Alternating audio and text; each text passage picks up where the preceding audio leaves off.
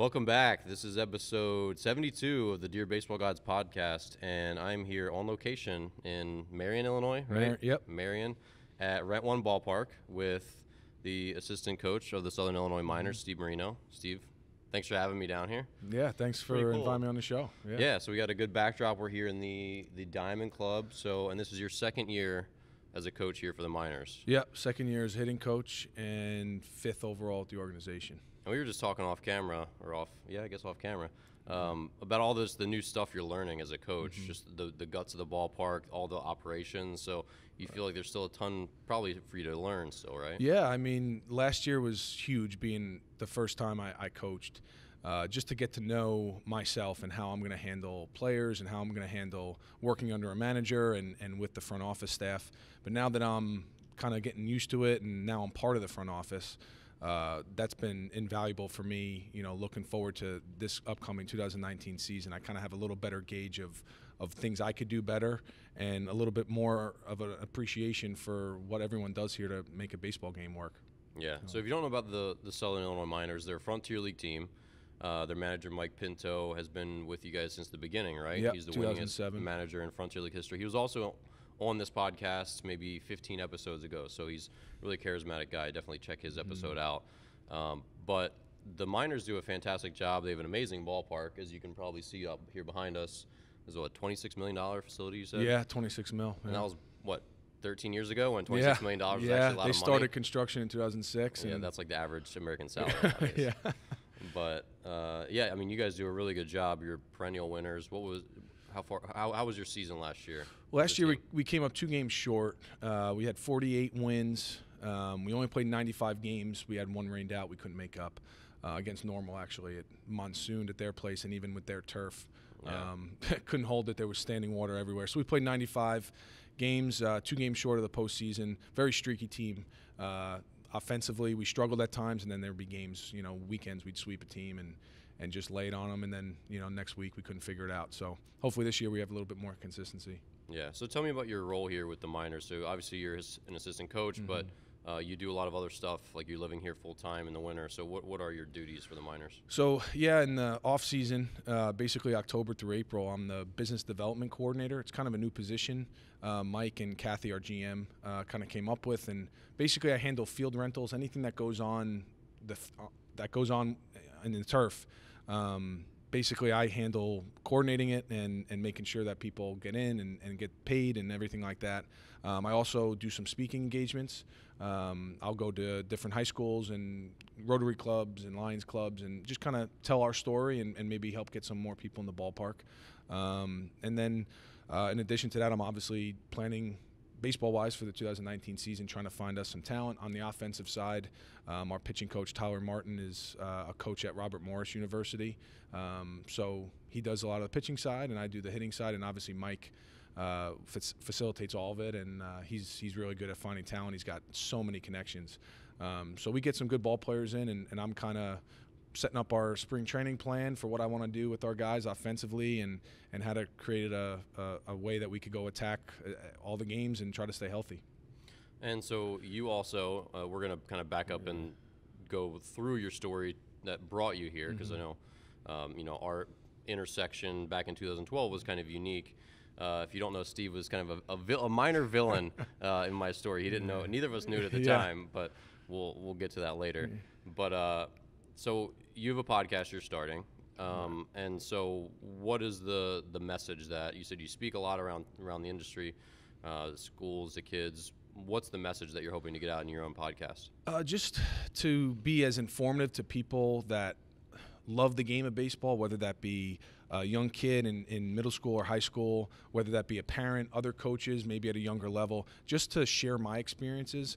And a lot of it's based on the failures I've had. So in part of my podcast, I kind of telling my story a little bit like I'm doing now, but a lot of it's based on failure. And you're familiar with that. Every baseball player, I don't care. I sucked a lot. Yeah, everybody does, and I don't care if you're Mike Trout or Derek Jeter. Well, Mike Trout, he doesn't fail. He doesn't fail that much. Yeah, yeah. He's like a superhuman. But typically my whole theme here is to kind of tell a regular story about a kid that came, from a normal family, a normal town, and worked his way. And again, by no means have I done anything extraordinary in the game, but I have a lot of awesome teammates, including yourself, and guys that I've met along the way that have helped me and taught me different things. And my podcast is going to hopefully share some of those experiences, successes, failures with people, and I'm going to try to have as many good guests on the show as possible, and let them tell their story and just get people more familiar with professional baseball, what it really is. It's not exactly. I know you discussed that. Glamorous, It's not, especially at our level in the Frontier League, independent ball, even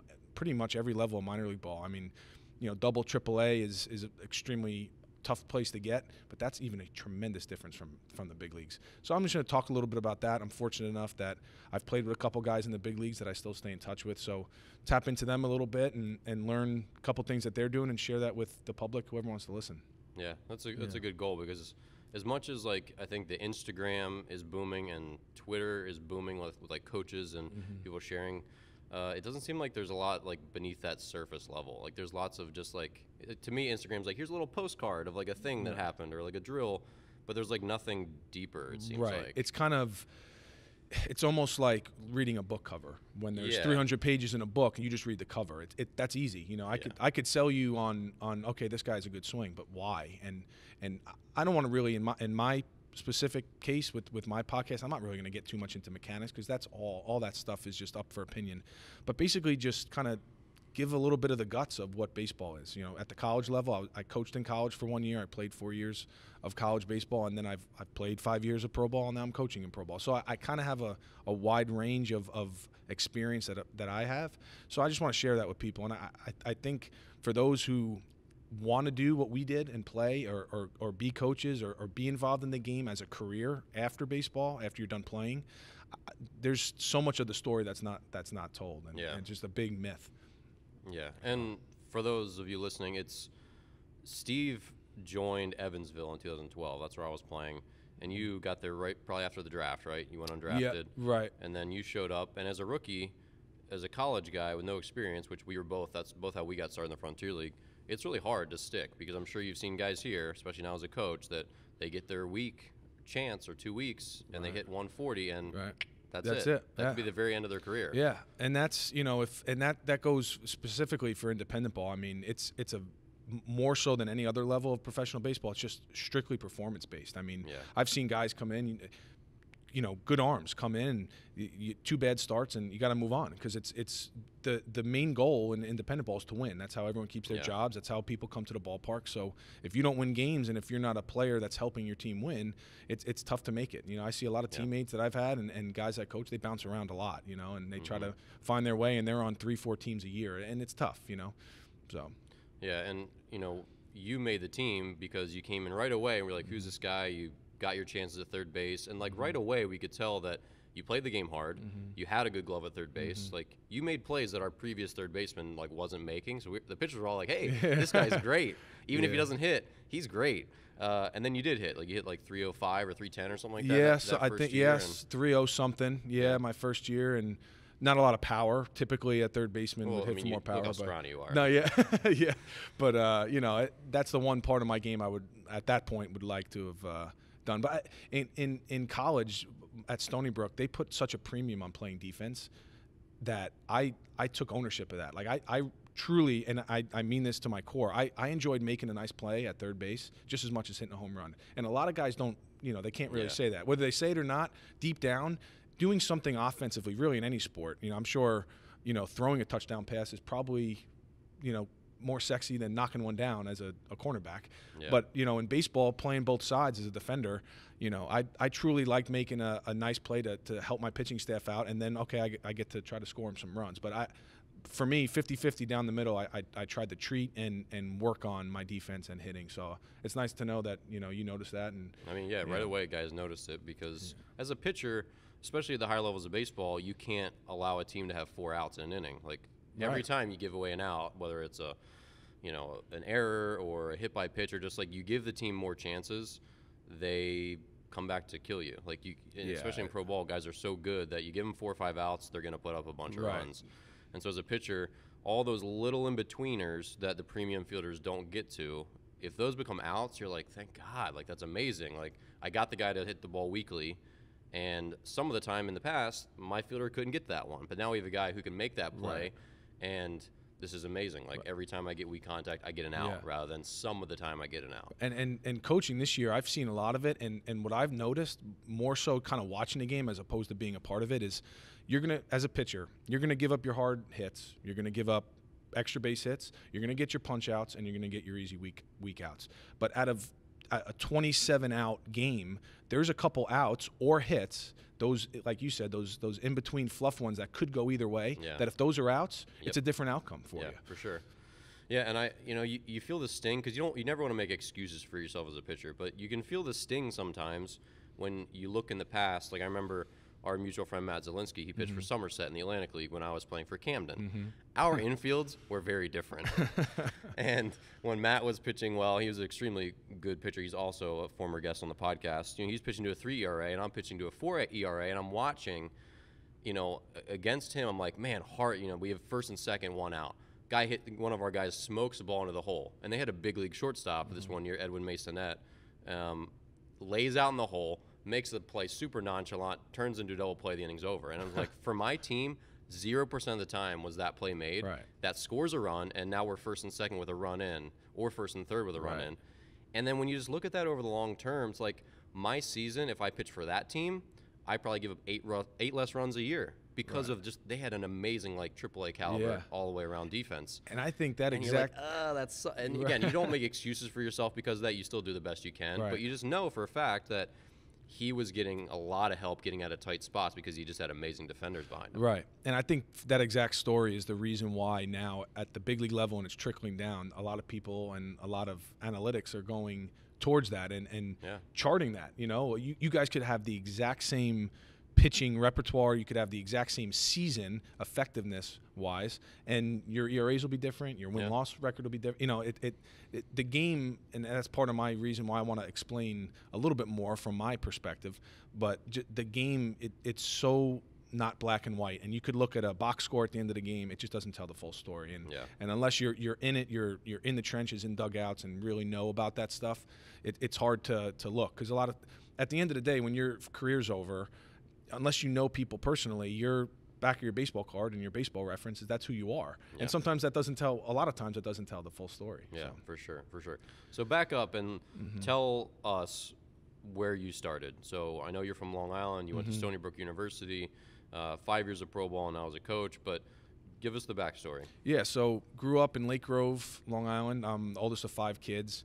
So I was always involved in sports, either going to watch my sisters play soccer or softball. So I was just we were a sport-oriented family from the beginning. I went to Center Reach High School. I was fortunate enough to play 4 years of varsity baseball. We weren't very good. I did it a couple years ago. I think we were like 18 and 76 in my 4 years. So we didn't do a lot of winning in my career there. But fortunately, I got about 3.5 years of varsity baseball. I learned a lot. It was, when you're playing up 3-4 years, you learn a lot. So when I got to the college level at Stony Brook, I had a couple Division I offers. I talk about this on a couple of my episodes in my podcast too, where I was very short-sighted that I knew I could play Division I baseball, and it didn't even open my mind to play anywhere else. And I strongly encourage kids not to do that. I wanted to be a Division I athlete, and I knew I could, but I really just limited myself to only looking at those schools. Fortunately, I got a couple offers, and I picked Stony Brook, which was probably the best decision I made in my baseball career. Your college, what you choose. And they're a good Division I program. They obviously. are, and they kind of peaked. Fortunately, I got to play with a lot of good players, and I don't want to say peaked. Of course, they're still getting. The goal is to get better and go back to regionals and super regionals and all that stuff. They had a good run, though. They had a very good run from probably 2008, my freshman year, through like 2015. In the last couple years, they haven't been able to figure out how to get through their America East tournament. But so going into college, after I went to Center Reach and I picked Stony Brook, showed up on campus, and I'll tell you, I was probably on a 28, 30-man roster. I was probably 30, talent-wise. I just, I was a last-minute recruit, like the end of my junior year. Coach Panucci called me up and said, hey, we got a spot for you, books and fees, scholarship, if you could call it that. I wasn't a highly recruited guy, and I had to really, really work to break into the lineup my freshman year. And I did that, but not without a ton of nights where I questioned myself, and I didn't know if I could do it. I really didn't know if I was a Division I player, because at that level, you got so many dudes running around an infield, and they're putting you here, there, and trying different things out. I questioned myself because I knew that I wasn't physically and skilled wise at the level of some of the upperclassmen. But I went and worked hard in the weight room and got a little more physical and figured out some things. I had a lot of good mentors there and learned how to come up with a nice hitting approach and played a little defense that at a higher level. So when I did get my chance, about halfway through my freshman year in 2008, I didn't look back, and I started ever since. So yeah, because you're in the lineup in that conference tournament game where so our schools were in the same conference, the America East, UMBC, Stony Brook. And you were in the lineup against me. We didn't know each other at the time. No, we didn't. You were just some unknown right-handed guy that day in the conference tournament. And now, is he still in the big leagues, Tom Kohler? He is. He's had a great career since then. He was like their ace, really packed like the stands with scouts. And we had faced him a bunch over the years. And I usually got his game because even though I have a 6+ career college ERA, like I got this plaque when I graduated, like they give you something to send the seniors off, like big photo of me and my career stats. I'm like, can I just like get a screwdriver and scratch those off? Because my career ERA is like 6.3. It's terrible. My pro ERA is a lot better than that. But yeah, I mean, you guys had a fantastic team, competed really well. Like you guys were a tough squad. And I didn't know you were a freshman at the time, so you're a freshman starting in that conference tournament game. It's a big deal. So Stony Brook came and went. So you played 4 years or 5 there? 4, and part of what you were talking about before. So 2012, I hooked up with Evansville, but I graduated in 2011.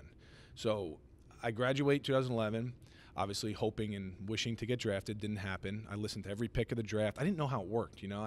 At that time, again, I'm the oldest. Now my brother's currently at Stony Brook, and he has 4 years and a pro career of an older brother to look at. So him and my dad and we're all big baseball fans, and now us as a family is more educated. So when he goes through this process, and hopefully he gets a look, this May. But anyway, when I was doing that and I was listening to the draft, I never had any contact with scouts ever. No scout. I filled out a couple questionnaires, but never that personal connection with the scout. So I just thought you heard your name and they would call you a day later and say, hey, you're going to this place. I didn't know how it worked. So it didn't happen. So the summer of 2011 and the fall of 2011, I went to as many open workouts as possible up on the East Coast. I tried out for every minor league team you could think of with a couple buddies. I would just road trip it. I'd work from home, do some lessons, and then on weekends I would just hop in the car and go and try to find a place to play. And that continued into the winter of 2011 and 12. I would do all indoor showcases. Red Sox, Yankees, Mets, anyone Northeast located, I would just hook up and just show up for these open workouts and hit and do everything. And I always performed at my best, and I was one of the better guys there. But you know how it works. It's just there's not a spot. You weren't drafted. Why weren't you drafted? There has to be a reason. I was just behind the 8 ball a little bit. So that took me. So I didn't sign with Evansville until July 3rd of 2012, which was over a year after I graduated. So for that whole year, I was just going to open workouts. It's agonizing, isn't it? Yeah, it's just like tormenting myself with hearing the word no after every single one of these things. And I made it work, but it was a tough road. That year was a dark place in my baseball life. So how did it ultimately work? Like, I'm sure you got, like you got in front of the right scouts. You're like, I know a guy, like this guy's good. I'm going to vouch for you. I'm going to call it. Like, how did it happen? So basically it all happened within about 48 hours. So Tom Downey is a Philly scout. He also runs the Long Island Titans organization. Tom's a friend of mine now, and he's still working there, and he's very successful. But Tom said, we got a workout at Lakewood at Philly. I think it's their low or high A in Jersey. So we're from Long Island. He goes, get in the car with me. I'm working it. Let's go. I'm taking you there. I'll push you up, and you'll get your reps and everything like that. So I go with him. I get in front of one of their regional scouts who's a little higher than Tom, and I did everything right, made a ton of good plays at third, bare hand plays. I just showed off my skills as best I could. I ran the best 60 of my life, which was a 6.95. I'm certainly not a burner, so the fact that I didn't see a 7 on the 60 for the first time was huge. So I literally couldn't have had a better workout. Of course, at the end, Tom says, we'll let you know. So day goes by, they're not going to sign me. This is right after the draft, so I'm sure they're signing a lot of those guys anyway. But so I was like depressed, kind of. I didn't have any direction after that. I said, how long could I really do this? At some point, you got to kind of pinch yourself and say, look, maybe it's just not for me. So as I'm going to bed that night, the same night of the workout, Tom sends me a text at like midnight, and he goes, listen, man, I know you could do it this level. I feel for you. Do me a favor and send an email to every manager and GM in independent ball you could get your hands on. So I didn't really want to do it. I woke up the next day after sleeping on it. I'm like, you know what? I'll give it one more shot. I'm not getting in my car. I'm not trying out for anybody anymore. I can't do this. I had a good enough college career. That should be enough. You know, why am I going to tryouts? So I send an email to everyone in the Frontier League, every single team. And I didn't know about the Frontier League. I didn't know what it was. You know, being from Long Island, I went to Long Island Ducks games, but I knew they were professional. But again, now I'm obviously way more educated. But so I sent an email to everybody, and the only team that got back to me was Evansville, and got a call the next day after that. So I go to Lakewood, work out. I forget what day it was. The next day I send the email. The day after that, I get a call. I forget the guy's name. I don't know if you remember him he was like the baseball ops guy at Evansville. Was it Bix Branson? It wasn't him. It was it wasn't Andy. It wasn't Bix. It was a guy. I can't believe I forget his name, but he called me, and he was the one that set me up and everything like that. But he called me, and left me a voicemail. I call him right back. He goes, hey, you know, our third baseman's struggling. We need someone as soon as possible. How quick can you get down here? So in the matter of, yeah. So literally 24 hours later, say goodbye to my family, friends, packed the bag. Me and my dad were in the car, and we came down. But literally in the matter of probably 2 or 3 days, I went from really giving it my last shot. I went to my last open workout. I heard that I was just good enough not to make it enough where I was just going to go to work, get a regular job. And then next thing you know, Evansville called me, and kind of the rest is history. I ended up playing for 5 years, and all of it was in the Frontier League. So I'm extremely grateful to Evansville and to this league, the Frontier League, for giving me an opportunity to play and you know, be able to continue my career. Because without it, you know, who knows what I'd be doing, and my whole life would be different. Yeah, that's an awesome story. I mean, people don't realize how hard it is to be like just coasting out there alone. I don't have a place to play. Like, I stopped being a college baseball player a year ago, and I still like, I'm gonna play pro baseball, but it's like, well, you're not. It's like, when does that path end? Because we both did the same thing. I graduated with Tommy John surgery, so I had to go all the way through, watch my senior season go, and then I went all through the summer, wasn't ready to play, and then just like I networked my way and had a spring training invite the same way. But you're just like, what happens, and when is this going to resolve itself? Like, is this for me? And I think everyone deals with that, whether it's in business or something else, where it's like, when do I quit? Like, when do I give up? Like, how many signs do I need before, like, this, like you said, this isn't for me? Exactly. It's hard to know. And as a player, having friends, I'm sure you've had teammates, friends that are in the same boat. You want to do it so bad. And Mike, I know he mentioned this to you, I think, in your episode with Mike Pinto.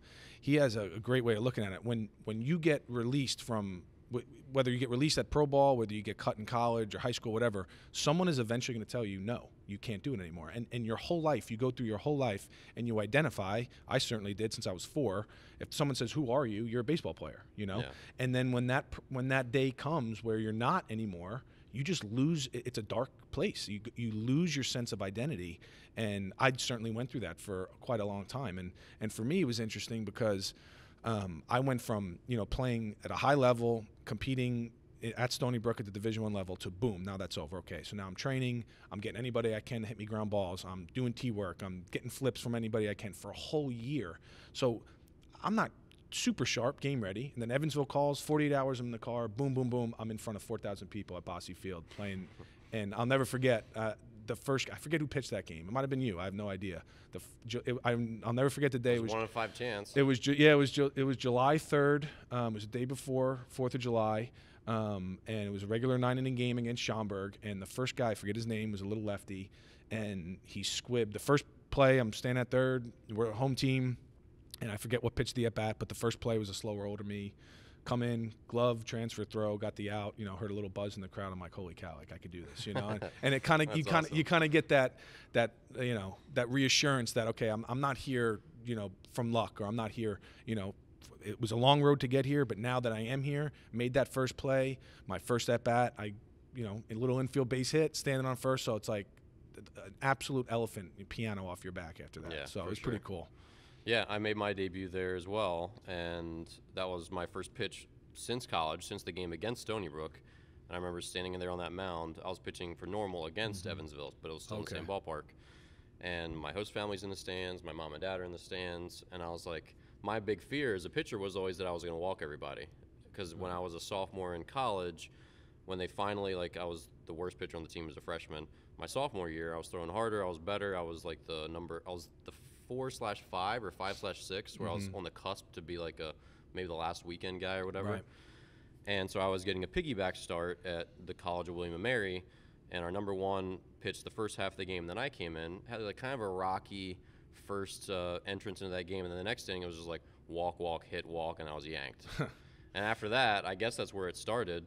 I just was my pregame fear was, what if I go out there and it's walk, walk, walk, yank? Right. And I was out there in that same ballpark in Ballsy Field, like all those people, because it was like the second day of the season. So then they get a good turnout there.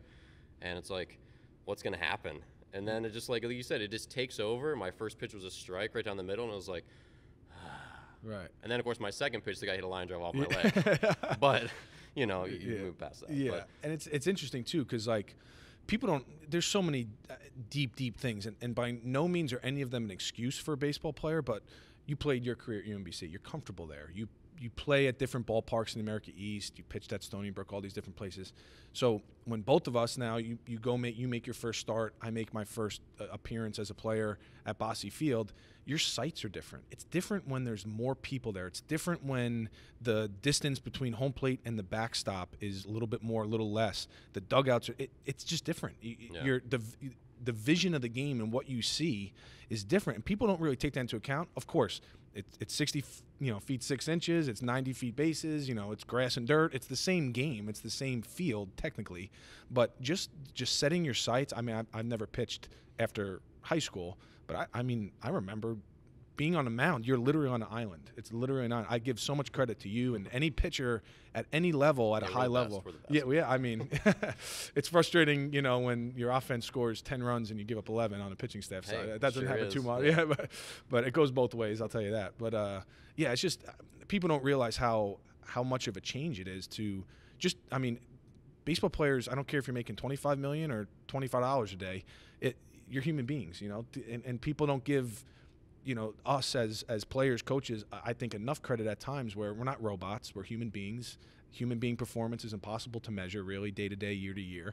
So, guys signing for big signing bonuses and they go to a different place, it doesn't pan out. It's not necessarily, I'm not saying it's not their fault, but there's a lot of factors that go into it that people don't realize. And that evokes a big memory here because I think I made either my second or third career start of my rookie year here. And this park is really built up, like it's really tall, and I felt like a little ant walking out, and there was a big crowd. It was really loud. They have a big production here, and just walking out of that bullpen where there's this 20-foot retaining wall, and then another 15 feet of like big jumbotron, and I'm walking out. I'm like, this is not like anything I've experienced because we got 90 fans, and they're all moms and dads in college, and then even at Ballsy Field. It's it's like one deck. It's like expansive and there's lots of people, but it's not this feeling of like a major league stadium where you feel small. But here, you definitely feel small in that field because of the way it's built up and the architecture, and that's a whole new thing to contend with. Oh yeah, like walking in here at Rentwood Park, you walk in and the top of the seating, the top of the cell where you sit in the bowl is ground level. So the field is underground technically. So when you walk down the big staircase and the bullpens are underground, and you really get the sense that you are kind of in a fishbowl and everyone else is kind of looking down at you. And that's just one ballpark. I mean, we've both played at probably hundreds of different places in our life, and every single place in college, pro ball is a little different. And you just got to set your bearings. At the end of the day, when I stepped into a box, I'm sure when you get on the mound, you lock in. It's you and the catcher, or it's me and the pitcher, and you kind of have that tunnel vision. But there's a lot of times during a game where you get to kind of soak it in, and it could go either way for players. Some guys, the bright lights make them better, and some guys they don't really know how to figure out to be able to perform under pressure like that.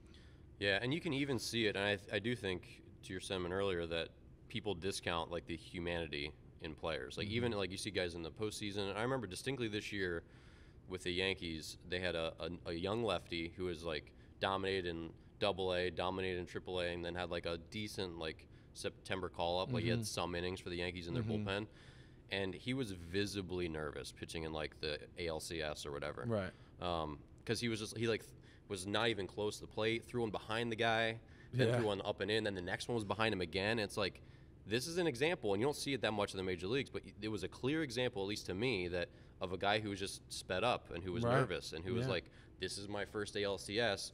I can't calm my heart rate down. Right. And when you've lived that, you understand it. But I'm sure so many fans watch that game and they're like, who is this guy? He sucks. Like, he doesn't suck. He looked at his numbers. He belonged in the big leagues. Right. But he just got a chance in the postseason, you know, where millions of people are watching at home. Right, And it was, you know, like, I don't know that my heart went out to him because, like, we'd all love to be there. Right. But you just know what he's going through. And it's so hard once it starts happening. Like, you let one go and you're like, oh, God, that went behind him. Yeah.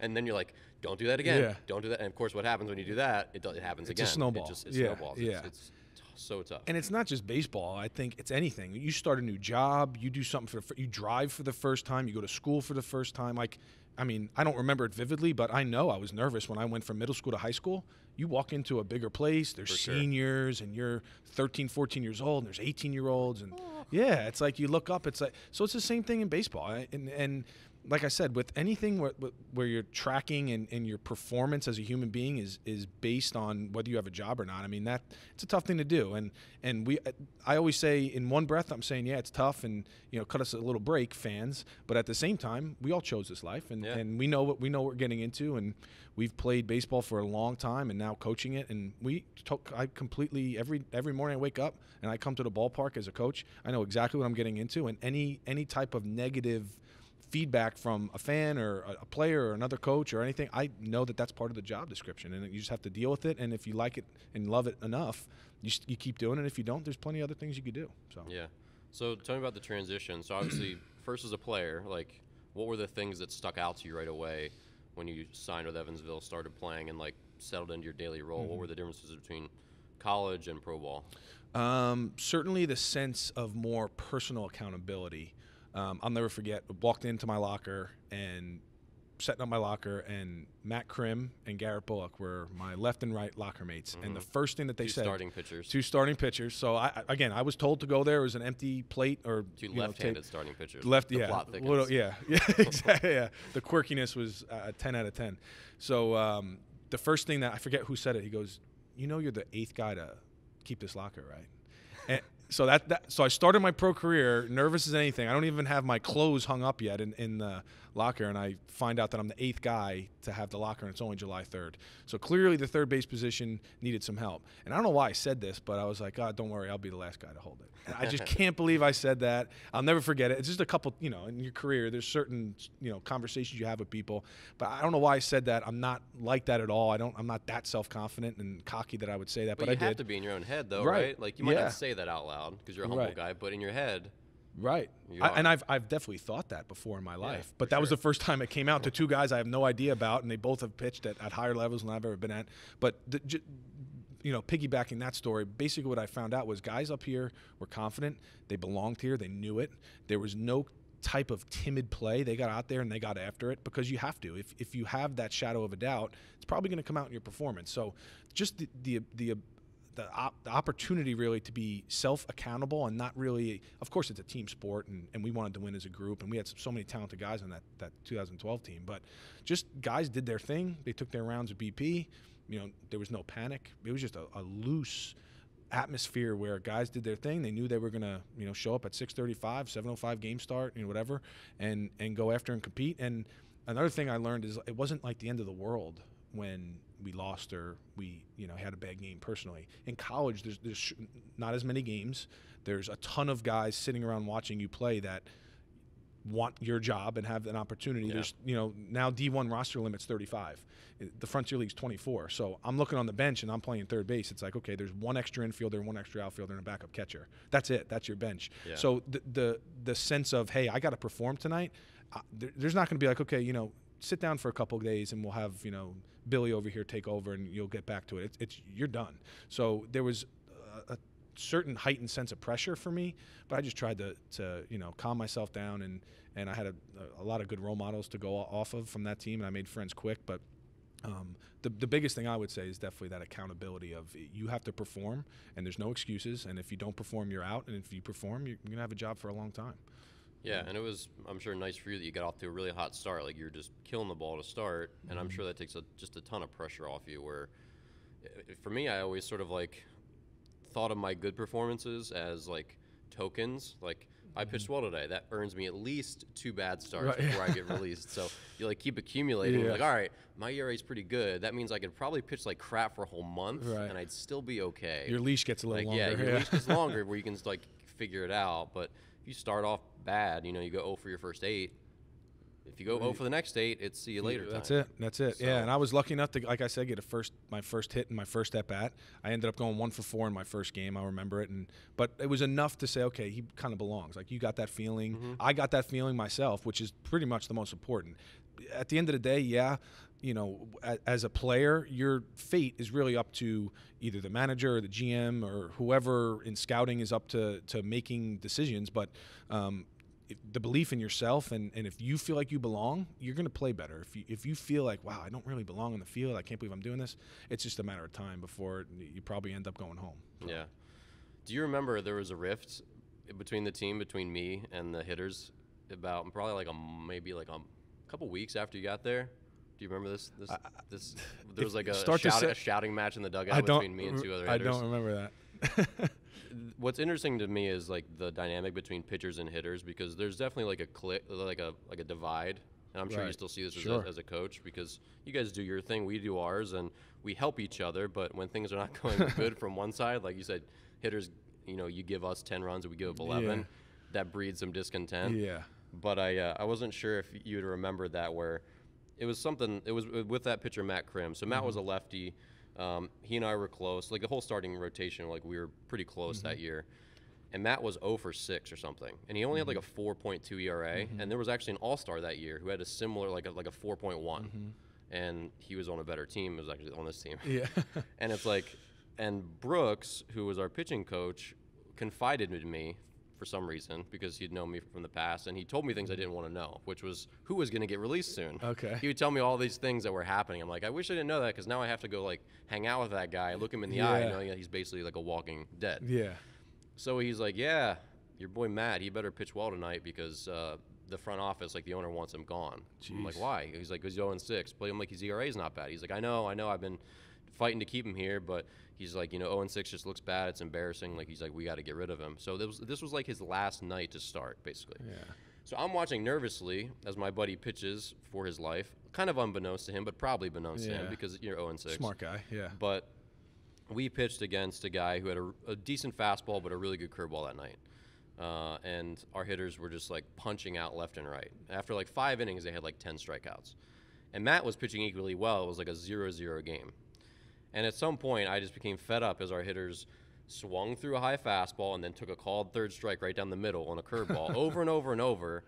And one of our hitters finally like swung on a first pitch high fastball, hit it to the wall, got caught. And as he's trotting back in, I kind of go like, finally, like someone's making an adjustment, someone's trying. Which is not a very like democratic thing to say, but 2 hitters naturally cock their head over and go, what the, do you mean by that, Blewett? And this was a moment in my life too, because I'm not like an aggressive, like get in your face, like fight kind of person. But I was like, I remember like the devil and the angel, and they're like, you should just like ignore it and it'll go away. And this one was like, no, screw him. And I'm like, all right, I'm going with you. I'm like, you guys, he's out there battling for his life, and you guys are just striking out the same way in the 5th inning that you were in the 1st inning. Make an adjustment. He's battling for his life, and you guys aren't even helping him. So it became this big shouting match in the dugout. And after that, I could just feel that I was the enemy of all the hitters. So I wasn't sure if you were like in like the Bible study group where you guys were just bashing me in the background or not. I'm sure you weren't. But I know for a fact that I'm not trying to say, oh, I'm a goody two-shoes. I know I wasn't, and the reason I know that I wasn't, I think it was pretty early into when I got there. Probably was. And I tried to stay off, in the background as much as I could, because my voice as a rookie doesn't need to be heard, and I don't need to be making a splash like that. So whatever beef it was, it clearly, and listen, that story, that was a story, that's history now. But that same type of thing happens yearly in every dugout, in every clubhouse. I know it. And one of our best pitchers this year, I think at the All-Star break, was like 2-4 or 1-5, something like that, with like a 3-something ERA. And we just kind of like had ace syndrome, and we just didn't score for him. We'll put up 10 runs the night before. Okay, here comes Gino. He's going to throw tonight. He scored 1 run, and he gave up 2. And his ERA kept going down, and his losses kept going up. It wasn't right. But my thing is, and it's really tough to blur these lines, which would be awesome on a team, and to have full team unity, and you're never going to have pitchers and hitters. It's a rift that's going to happen till the end of time. But the way to do it is if at the end of the day, every hitter, I hope, is not trying to give up any at bat. You get 4 or 5 at bats a night, not one of them should be giving up. Okay, whatever. I'm just gonna swing and that's it. And the same thing on the pitching side. Every pitcher is going out there battling their tail off, and every pitcher deserves run support. I think I have a greater now as a coach. I have a greater appreciation for pitching staffs as a whole, not only the starting 4, 5, 6, but also the bullpen. Guys that you don't play every day. You don't know when your name's going to get called. We come into the ballpark. We get here at 2. By 4 o'clock, the lineup's up. I know where I'm hitting. I'm hitting 6th today. I'm playing third base. Great. I get the whole day to prepare. If you're a reliever, you might get hot 3 times and not get into a game. You might get hot twice and then the game settles down. Oh, it's a 1-run game. I gotta get hot again, and you're in the game. The appreciation for a pitching staff for me went up and through the roof. Just watching them work and not having to be part of an offense and get defensive. Oh, we didn't score.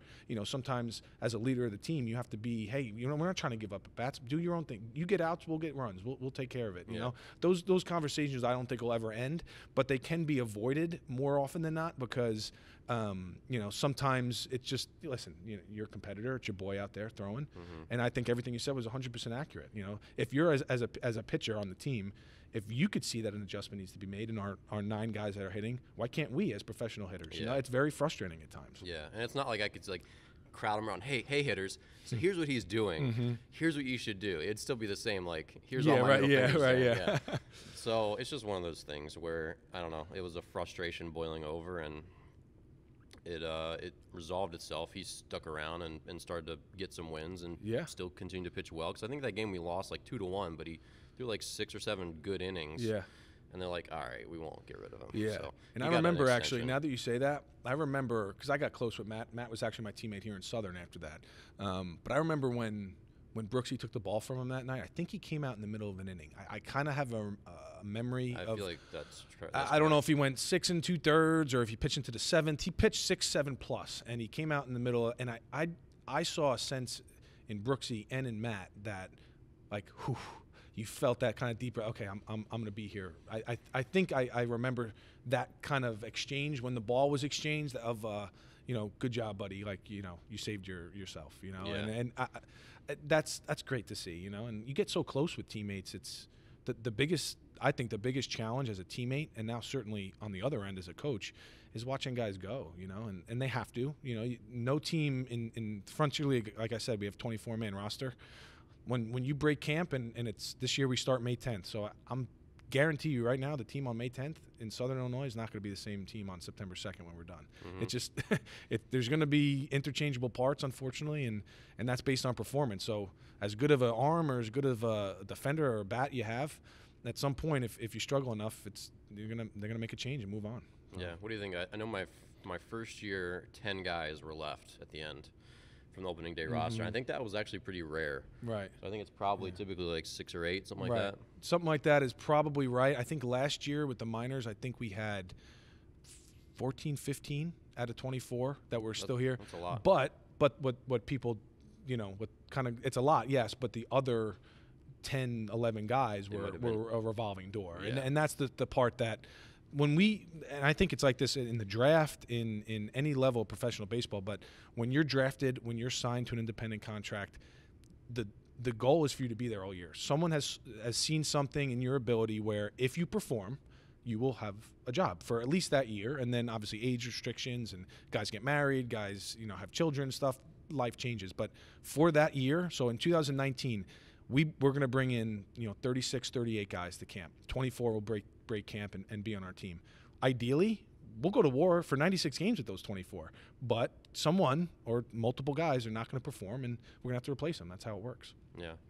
So your day-to-day as a coach, is it correct that your wife and your little one are here? Yep. We live about a little over an hour north of the ballpark. So, okay. Yeah.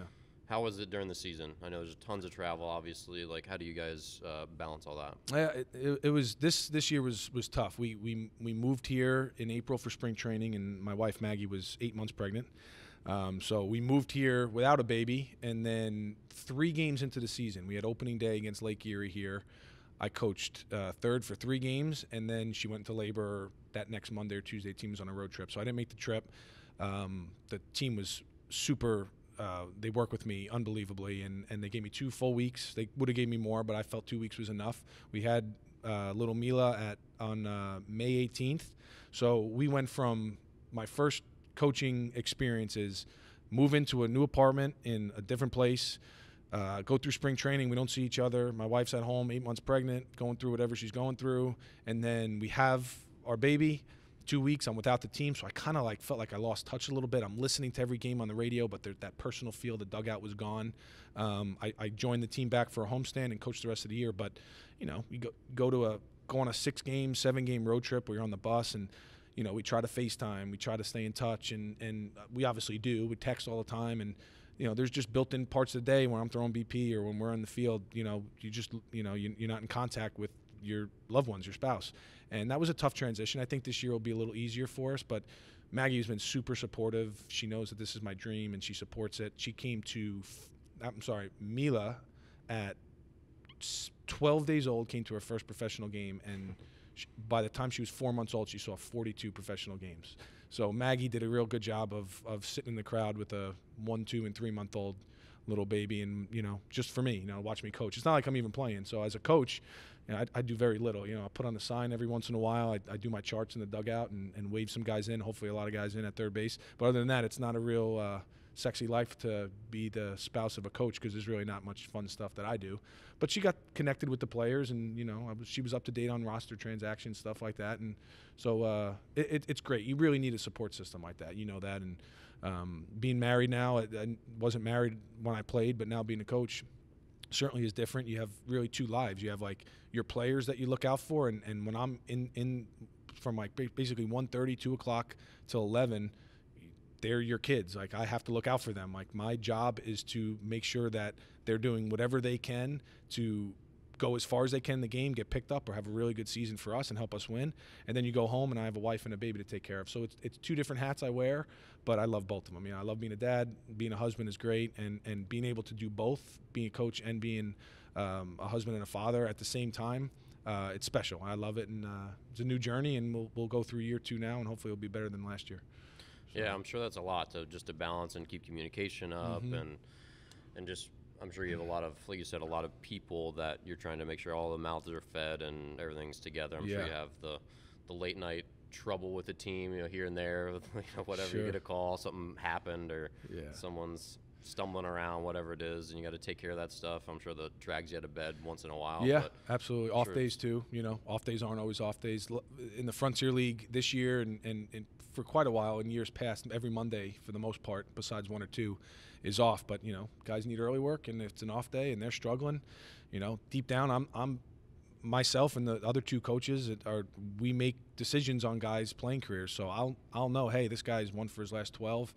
He's kind of on rocks, and I'm going to get in here and do work with him because I want him to be around. It's best for him. And so there's days where 7 days a week I'm here for a good portion of the day, and that's tough for a family life. But fortunately, in the 7 months that's quote-unquote the off-season, you try to make as much time for family as possible and give it back to them in that way, and spend some weekends together and make little trips here and there. So it's kind of a give and take, but during the season it's very difficult to manage both. Yeah, for sure.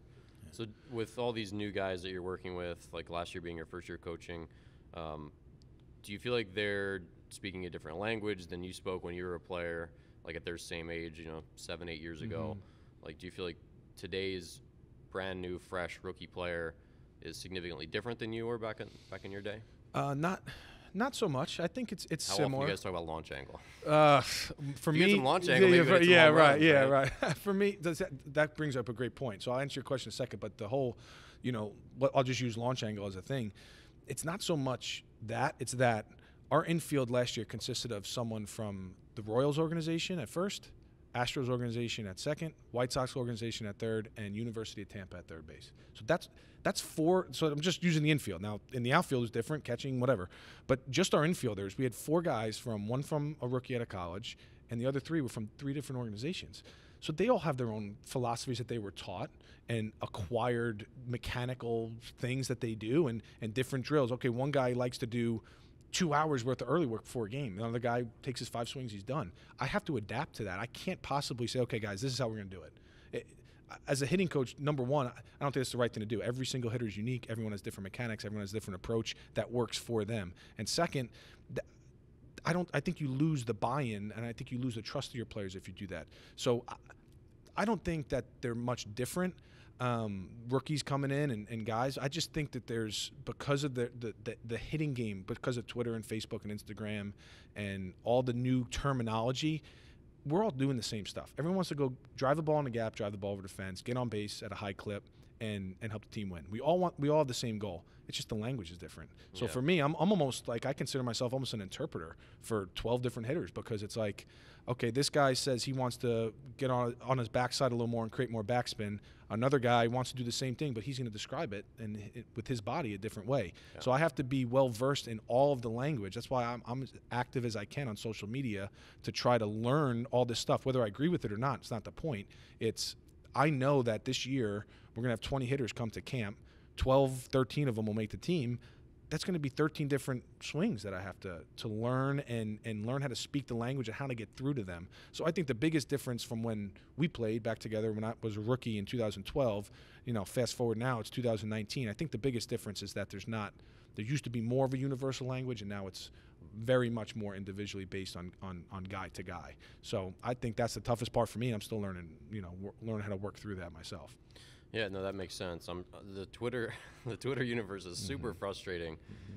I mean, everyone, I think, your attitude about kind of like staying out of it and just like observing and being in the know and being part of it while not pulling your hair out is probably the way to go, because, God, everyone just wants to say everyone else is wrong, I'm right, or let me get in a Twitter fight with this guy about why he's horrible and doesn't understand anything, and I'm the smartest person ever. And like no one ever.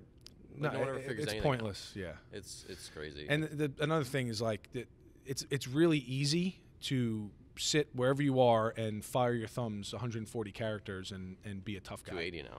Oh, is it 280? Yeah. Oh, that's right. It is a little longer. Yeah, I noticed that. Okay. Well, 280. So even more. That's even worse, because now they could have so more of their opinion. Firing. And listen, everyone's entitled to opinion. I've put things on Twitter. It's my own opinion. If you don't like it, unfollow me. No problem. But to go back and forth and slide into a DM or to comment on different things, you know what I mean? I don't know why I'm laughing. You said slide into my DMs. Guys do that. I mean, I got into one riff with a guy once, and I'll never do it again. But I commented on a thing, and we just went back and forth, and he kept saying, I forget the guy's name, I forget where he was from, whatever, but he was a hitting guru guy and had his own facility, and I just didn't agree with something. So I said, I don't agree with this. I think this is damaging to this poor kid. He's going to pop out 300 times this year, and he's probably going to quit baseball.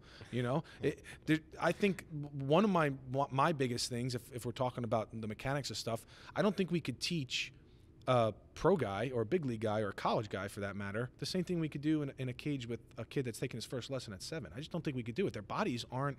I can't teach a 7-year-old Chris Bryant swing.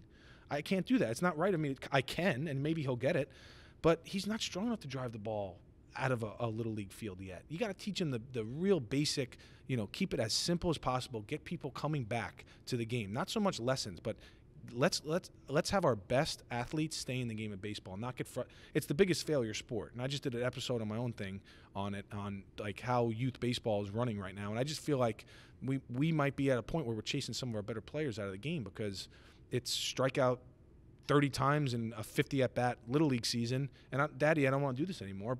And we're not giving them the right direction. That's okay, but at the same time, let's work together and let's get better in the right way, and not try to have. Don't look at guys on TV and try to do that. You're not 6'2", 220 pounds yet. When you're that age, you could imitate Chris Bryant and Pujols and Trout. Name your guy that you want to swing like them. Great, but you got to be physically ready to do that. And I think sometimes at the younger levels, you see on Twitter these guys doing all these different drills with a little kid. It's like, he just can't do that. Yeah, they're just like hitting the ball way. Yeah. At the top of the cages are getting abused. And listen, if like Bryce Harper, if he hits a ball at the top of the cage, that dude's strong enough where he could miss a ball and he could carry it out in the third row. A 15-year-old in high school, that's a pop up to shortstop every single time. And And I see it, and I really have to fight and not press send on a lot of stuff. Yeah, because, you know, like, for me as a hitter, like, I was reading swings for, you know, my job, and I see these swings on social media. I'm like, that swing I've literally never seen one time in every at-bat of pro baseball. Right. Never seen one guy swing like that. Right. Not because they haven't figured it out, because they have figured it out, and that's not the way to do it. Like, you cannot hit this pitch, this pitch, this pitch, this pitch. You'll hit, if I throw it into your bat, you'll hit a home run once in a while. And that's a great point that you just made. As a pitcher, and at this level, at the college and certainly in the pro level, you take your first at bat and you read my swing, you're facing me. I know for a fact that I'm going to do something, and right away you're going to say, "Oh, he had a good pass on that. I'm not going to go back there again." Or he's casting out. I'm going to bust him inside. There's just different things that you see in cues that if we're instilling these kids with these major all or nothing golfy swing. Exactly, you know, and it's like, listen, can it work? Yeah, it can work, but I'm more in the camp of have a good at bat. You know, stay flat through the zone, be balanced, make sure you're seeing the ball, swing at strikes, take balls, break it down as easy as possible. When the hitter gets that, okay, now you want to increase your power? Okay, now we'll tweak some stuff. Now you want to, you know, maybe work on your backside gap power and backspin balls to the backside. Okay, now we can work on that. But it has to come with the foundation, and I think a lot of our Twitter coaches and a lot of people in the country that are hitting gurus and hitting coaches now, it's great that they're volunteering or getting paid for their time. Doesn't matter. They're in the trenches working. But I just think that maybe we're biting off a little too much we could chew at the younger levels, and that's trickling up to the higher levels, because then they get to high school and they can't hit 86 at the belt because their swing goes underneath it every time. So there's got to be a balance. Yeah, and it was actually Alex Bregman commented on a hitting guru on Twitter. Maybe it was maybe 3 or 4 months ago, and this guy was just like showing off this kid who starts his swing, hands basically drop to his back pocket, and then he's going uppercut and hits just a cage bomb. And Bregman's like, this swing doesn't play at the higher levels. He's like, hands are dropping too much, too steep, whatever. And the guy responds back with photos of Joey Votto and someone else, and he's like, are you sure this doesn't play? And it's like, Joey Votto's swing looks literally nothing like that kid's swing. Like, why are you even saying that? Yeah. It's like they're taking different examples and saying that it's evidence for swinging this way. And then Bregman just kept firing back 2 or 3 more messages, and then it was done. But he's like, nah, kid's going to get eaten up alive inside and here. And he was 100% right. Yeah. And it's the same thing I expressed earlier. It's like, I've never seen a high-level hitter swing a bat in that way. Yeah. And that's what's just coming out right now. And it's like, is HitTrax really telling us what we should do? And you're a good example. And I had a teammate who was a lot like you in college. You probably remember playing against him, Sean Retz. And he was a great player for UMBC. Tried to get signed, couldn't get signed. But he hit 25 doubles and a handful of home runs every year. He's a really strong guy. You're a very strong guy. Still wasn't a home run hitter. Right. And you say, well, he should just be lifting the ball. It's like, he knew himself pretty well. And I feel like you probably knew yourself pretty well, where if you stay in the line drive, double gap-to-gap mode with the occasional, I get one, I can pop it out. That was what kept you in the game for 5 years. But if you automatically just switch, how many extra home runs are you going to hit for the higher percentage of pop-ups or deep fly balls you're going to hit? Exactly. The risk reward here is, in my opinion, we're going to, in a lineup, 1 through 9, each guy, you're going to get the home runs that you're going to get. If I'm a 10 home run guy, whether I really work all off season for 6 months on changing my swing to the point where maybe my attack angle or launch angle, when I make contact, again, I think a launch angle, every single thing. Launch angle isn't a swing. Launch angle is a degree of measuring where the ball leaves the bat and at what angle, and there's better launch angles than others. So there's a lot of, the way we talk about it, a lot of people are uneducated about it, and they're big mouths or big thumbs on Twitter, and it's easy to do that. But I think, can I create, I went from, in 2015, I hit 8 home runs, and in 2016, I hit 16, and I led the team in home runs. So I literally doubled my home run production. I'm telling you right now, I did not change one thing about my approach. What it was instead of top spinning a double on a hanging breaking ball, in 2016 it was a home run. A changeup that floated, instead of me being out in front and pounding it into the third base dugout foul, I learned how to just stay back and hit it over the fence. But my intent wasn't to hit the ball over the fence. My intent was still line drives in the gap. And I'm not saying having a line drive and a gap approach or goal is the best. Do whatever you got to do as long as you're productive. But in college, my junior and senior year, I led the conference in doubles my junior and senior year, not in home runs as a third baseman. Did that hurt me a little bit? I don't know. It didn't matter. I knew my game. My goal when I hit the baseball, I want to be standing on second base after it. If that's my goal every at bat, not to be trotting around the bases. If that happens, great. I'm never going to try not to hit home runs, but at the same time, I think we're just creating too much of a premium on home runs and extra base hits for younger kids, or even at the pro level, and we're letting strikeouts and bad at bats slide too much. We have to have more accountability as coaches and instructors at any level. That, hey man, be an all around hitter. I don't think we have that many in the middle parts of the game. There's 300 plus hitters in Major League Baseball, but even at the Major League level, last year there were more punch outs than hits.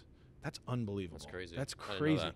I heard Kevin Wilson talk. I listened to Kevin's podcast, and Kevin's a private hitting guy, and I was listening the other day, and he said for the first time ever in baseball history, there were more strikeouts for all 30 teams than hits. In my opinion, like, what are we doing? Like, why is the game going in this? Is that really okay? I don't know. Yeah, and it's hard, like you said, like earlier, how like the stats don't always tell the whole picture, and obviously we can tell more from these advanced stats than ever, but when you say, like, okay, this guy, like Joey Gallo was a great example where he hit, like, 220 with, like, 40 jacks, right, yeah, and still had, like, a good WAR, like, 2 or 3 or something. But it's like, well, who did he hit those home runs off of? Like, what situations did he not come through in? I know we have, like, leveraged stats, too, and all that stuff. But, as a pitcher, when like, okay, like, pitchers go into bear down mode. Like, it's second and third and 2 outs. I've got a base open. Like, I'm going to just, like, stab this guy with every little weakness in his armor that I know of. So when you get a guy like that who you're like, okay, he strikes out a ton, he swings and misses, I'm like, you just smell blood, and it just seems like you have a pretty easy path to get him out from the get-go, unless you just really fail to execute. Right. Whereas guys that have a pretty balanced approach in a situation like that are very tough to, like, find your way through that. It's not like, okay, I just get one strike on this guy, and then it's breaking ball until he misses one. Because that seems like what's happening a lot at higher levels now. No, it does. Whereas guys, it's like, okay, he can identify the breaking ball, so all right, can I get ahead with a fastball? Is that safe? And if I do, where do I miss off if I'm going to miss? Because I have a base open. There's a big situation. Or do I need to go with a breaking ball early? Like, what? It just makes you have to have a stronger game plan, and it's it's still chance until they do swing the bat. And when guys have that balanced swing and a decent approach, and aren't afraid to, like, just spray the ball and put the ball in play, it's tough for a pitcher to get out of those jams. And so you wonder how many times those swinging, those big, like, all or nothing guys, hit a meaningless two-run home run and then strike out in situations like that where the best pitchers bear down with their best stuff. Like, if Chris Sale's going to bear down and you're an easy strikeout, he's going to strike you out. You're going to get a hit 0% of the time. Yeah. But he might give you a cookie once in a while when it doesn't matter that much because he's just trying to get ahead or whatever, cruise, and you hit a meaningless home run. Right. So it's also just unclear where some of these, if that's the best way to go about it. And it's not to say you have to, like, give up that. It's not to say that Joey Gallo is necessarily better if he changes his approach in some way and hits 30 home runs and 10 extra doubles or whatever.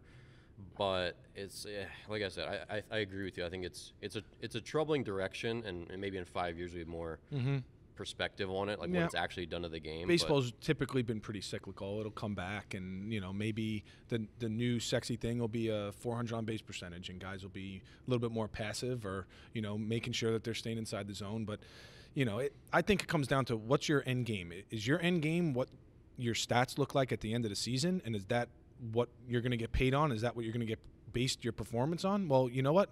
If that's the case right now, if I had to play a season right now and all that mattered was how many home runs I hit, and it didn't matter my on-base percentage or my batting average, I would go and absolutely take donkey hacks and probably catch 20 home runs or whatever, more than my career stats show.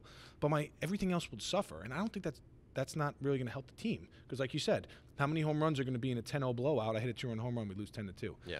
Or against the worst pitcher, against the mop-up guy. Exactly, on a Sunday or a spot starter or something like that, and do those really hold the same weight as the walk-off home run or the home run a tie game in the 7th? It's not even close. Or the good at-bat where you walk to pass a torch to the next guy who hits a home run. Those things go should be valued the same. And I think we're getting to the point where we value guys at the analytical level. There's some pretty deep stuff that's talked about now. And I think the analytics of the game at any level and the approach of the game, they're on different tracks. I think they're two different conversations. You can't, in my opinion, you can't really blend them both together. A guy's approach and the attack angle and how long his bat's in the zone and the type of swing he has is different than tracking on base percentage and OPS plus and, you know, all these different things that they have, you know, now with TrackMan and hit tracks and all this stuff. I think it's all good, but we just have to use it in the right way. And I think it's so new that we're all like little puppies. We're trying to find our way. What's the best way to feed our players information? And I don't know if we have that right now. I think at the big league level, they're the closest, if not the best. Clearly, I mean, they have analytical departments loaded with people. So they're on the right track analytically and data-driven wise. But then on the flip side, trying to, you know, what are you trying to do? Are you trying to be a good all-around hitter and try to, you know, put together 3-4 good at-bats and help the team win? Great. Are you trying to just lift the ball and catch a couple out in front and say you hit 10 home runs, 20 home runs this year? That's the wrong way to go about it, in my opinion. So yeah, and I think the analytics departments are helping guys like you who they can shine more light onto, you know, like, hey, he's a really good defender. Like, he provides a lot of value to our team, whereas in the past, there was no real way to quantify that. Right. So there's so much stuff that's just like going on. We're, like you said, we're sorting it out. We're trying to mesh it together. It's maybe working, maybe not. It just depends on. It's just a really interesting conversation the way the game's just changing. Yeah, it's just hard to make sense of it. Everyone wants to like have the full answer now. Right. But it's like if you look at the history of anything, you know, like we have microwaves now. You know, 7 years ago, you could. I don't know if microwaves get emitted naturally by anything. Yeah, right. But like, what if your food was just sitting there and it got cooked? You'd be like, hey, like, you know, it's the miracle creature in the sky cooking my food for me. But then like later you figure like, no, it's microwaves or like this and that. Like we've figured out things over time. Like we have cameras that capture the light and like make it into a video. It's like everything in the world is mind blowing. Yeah. So you wonder like what we figure out in like 5-10 years where it's like, oh yeah, all that stuff that everyone's butting heads, and we figured it out. Right. Yeah. And chances are, in 2029, we'll probably have a bit better grasp on this whole thing, you know? And it'll probably be simple, too. It's like, yeah, you can strike out a little bit more than you could in 2010, but not as much as you could in 2018. Right. Exactly. Yeah. And there'll be some new thing that we're talking about. It's always going to happen. I just think, you know, technology today is at the highest it's ever been. The cameras in the ballparks, I think I heard something when the Astros were in the ALCS against the Red Sox this year, how many like hundreds of cameras in their ballpark just to track as much data and get as accurate information as possible. How can you say that that's not good? Of course it's good. They're using the technology to evaluate and develop their players. But who's doing the developing and who's saying on Twitter or a high school coach, who's saying that they know but they really don't? You know, I think too many people are quick to say, I figured this out, and I'm going to go to work and I'm going to start a facility and start my own Twitter handle and just preach like I know what I'm doing, when really you didn't really you're not in the trenches every day. You don't really know for sure how this whole thing operates. So I think there's just a little bit of a miscommunication, and once that gets tied up, hopefully soon, I think we'll get back to regular, you know, normal baseball where there's more hits and stuff like that than strikeouts. Yeah, so, man, that's a crazy stat. It's just one of those worlds where no one wants, like when I was writing fitness articles, I learned early from my editor, he's like, no one wants, like, here's 5 things you should probably do that are like pretty much good, but you know, there might be a better way to do it kind of article. You can't like, you have to be like black and white. Like, here's 5 things you must do when you bench press. Right. You know what I mean? And that's still kind of the world that I feel like the news and journalism and talk radio, they operate in. Like, you don't, if you're like Scott Van Pelt or one of these people, you're not paid to give maybes. You're paid to like have an opinion and voice it. Right. So then the people can go back and forth and they can have their discussion, but like you have to draw your line in the sand with everything. Right. And you know, I feel like you said you have that gut reaction. You're like, oh, I hate that kid's swing. You're teaching him wrong. But this is a really good time, I think, just to wait and see, unfortunately. Because it's just like the verdict's just not out. Yeah, right. And it's just tough. And it's just tough to see a kid that, I could be totally wrong too, but you know, you're probably not. To see a 7-year-old kid, you know, scooping up and underneath a ball and training that way and being told, good job, buddy. You know, you're doing good. And just knowing that any kind of velocity really from the knees up is going to beat him. And when he does strike the ball like he's getting taught, it's a pop-up because he's just not physically there. That's sad to see because maybe that kid's really talented. And maybe that kid, if taught a different way or a more sound fundamental approach for a 7 to 12-year-old that has no physical strength, no man strength whatsoever, never touched a weight in his life, if they're taught how to be successful at the game, and you know what? Put it this way, I'd rather have a young kid, say a JV kid, 14, 15 years old. I'd rather have him hit 30 singles a year and 2 doubles than hit 4 home runs, 2 doubles, and 3 singles and hit 220. And it's not about the type of production or the type of hit. It's about finding a way to hit the ball and end up on first or second, and hit the ball and find green. There's a skill and an art to having a game plan, having a scouting report. How am I going to beat this pitcher today? I'm not just going to be so locked into my own swing where, oh, by the way, someone's trying to, on the other end, get me out and throw a 3-pitch mix at me, and I have to figure out how to do that.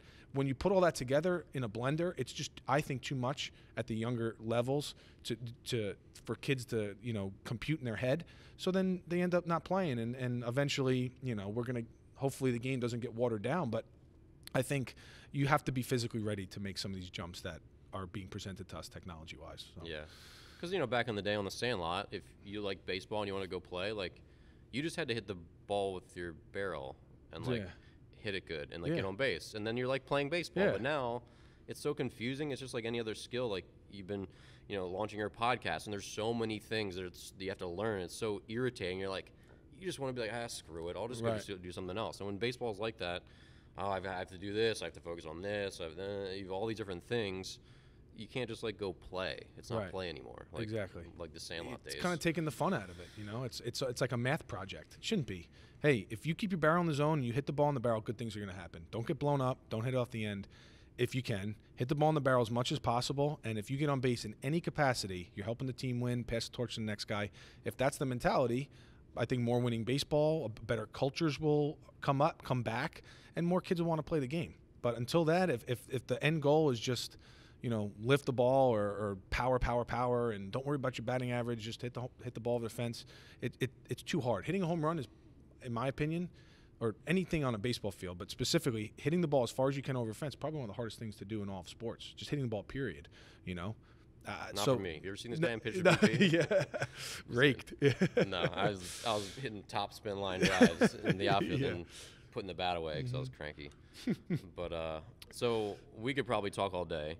But we should probably wrap. How can my viewers find you and your podcast and what you do and learn more about you on a long-term basis? So my podcast is named 543. It'll be launched in Why is it called that? 543. I played third, and in my first episode I explained why. But for anyone new, basically I played third base, but one of my most favorite things to do is turn double play. And feeding the second baseman and getting double play, getting 2 outs on in one pitch is one of the best things you could do other than a triple play. So I love that. But also part of this whole thing is that I hit into a lot of 5-4-3 double plays. And it's true. So the whole reason I named it that, it's a little spin that I played third and I love doing it, but also every baseball player hits into them. So my podcast is going to be based on my successes and failures and try to teach as many people as I can. Failing's okay, but it's not okay enough to just use that as an excuse. We have to try to get better. So it's a little bit of that saying, okay, you're going to do good and bad things on a baseball field. You're going to turn them and you're going to hit into them, and let's try to meet in the middle and kind of tell my story through both not just all the good things I did, but also probably many more bad things, just failures I've had, tough times, and that kind of equates to me. And I think I'll try to get my podcast out on as many platforms as possible, and I have a couple good guests lined up and a couple solo things I'm going to talk about, and try to keep it to a manageable time for a drive, and just try to educate anybody that wants to hear me talk about my experiences and also my thoughts. And I have a nice group of people that follow me back in New York, and since I moved here at the end of last year, I miss those people, a lot of the kids I did lessons with, and parents, and just families and friends. So this is a way for them to hear what I have to say and chime in and get in touch with me on Twitter And if anyone has any suggestions for me or anything like that, I'm open to it. I want this to be as interactive as possible for people. That's awesome. What's your Twitter handle or any other social media? Twitter handle is at Steve Marino 14, and I don't use Instagram, and Facebook is just Steven Marino on Facebook. Okay. I'll post links in the description below and all that. I appreciate that. Yeah. No, it's great, and I enjoyed being on the show, and I love what you talk about, and the guests you have are top notch, and I'm a avid listener, and it's great, and I appreciate you having me on. All right, well, thanks for being here. This was episode 72 of Dear Baseball Gods. So if you're listening on Spotify, YouTube, iTunes, Stitcher, my website, thanks again for showing up. And don't forget, my new YouTube vlog is underway. So I know we didn't cover it, but I'm going to leave it as a cliffhanger. Check out my vlog. Episode 4 is going to feature this guy and our little sort of twist of fate and how he fit into my story on one of the toughest days of my career when I was playing against Stony Brook. So thanks again, and we'll see you next week on Dear Baseball Gods.